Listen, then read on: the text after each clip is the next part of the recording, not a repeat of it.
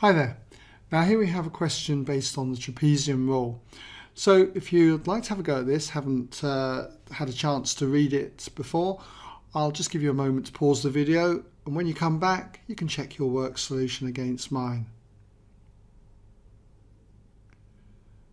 Okay, welcome back then if you had a go.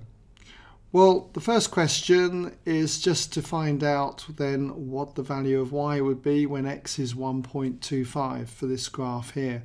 So if you substitute 1.25 in for x, what you should find you get to 3 decimal places as well is 1.601. Now in part B we're being asked to use the trapezium rule to get a rough approximation then to this area R. So I'm assuming that you're familiar with the trapezium rule. If not, do check out my video tutorials on this.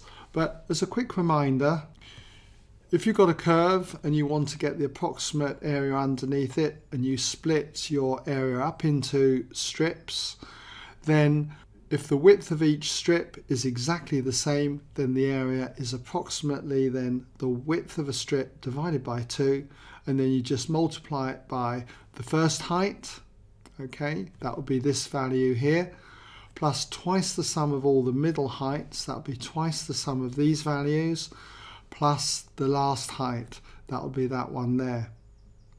So if we do this formula then, what we're going to find we get is that the area shaded, which was R, is going to be approximately then the width of a strip. Now we can see what the width of the strip is going to be just by looking at the difference between the x values. They're all exactly the same and they should always be that in the table, and in this table the width is 0.25. They go up in steps of 0.25.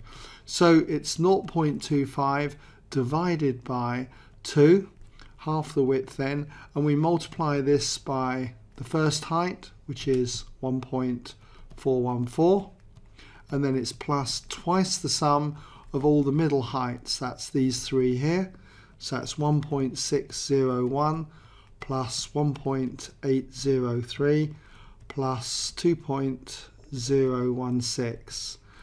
Close the bracket there, and then it's plus the last height, 2.236. And so that's our trapezium rule for working out the area R.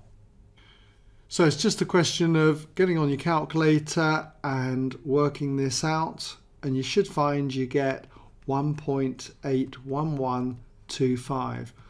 But we're asked to give this to 2 decimal places, so to 2 decimal places the area R is 1.81.